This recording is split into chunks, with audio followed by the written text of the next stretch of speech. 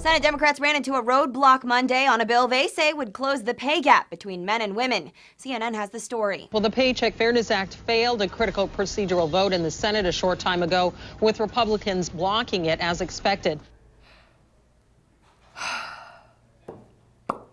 Okay. Cool.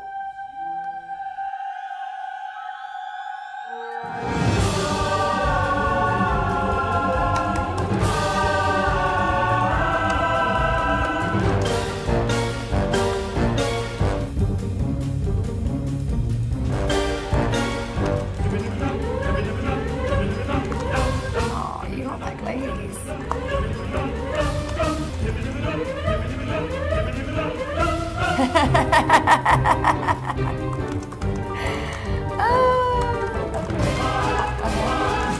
There's not one black person. For someone with the name of a woman, you'd think you'd be more empathetic to their needs.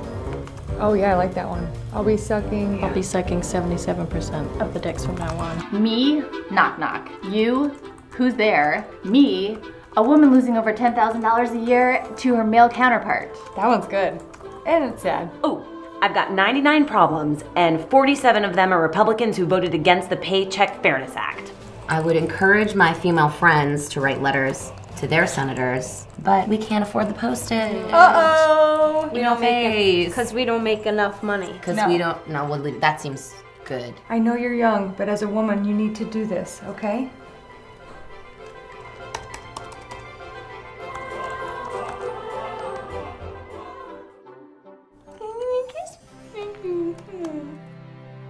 All right, good. Now I can get back to work. Stay the one, the only Magic Mike. You are the husband that they never had.